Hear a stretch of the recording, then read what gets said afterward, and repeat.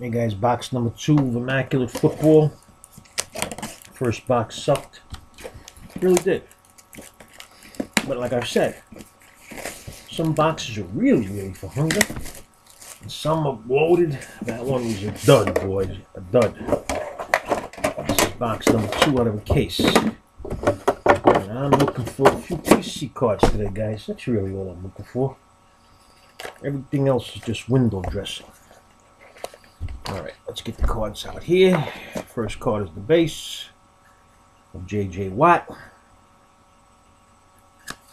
Second card is a quad patch of Robert Woods, Sammy Watkins, who's this? Mike Wallace, and Jarvis Landry, number to 10.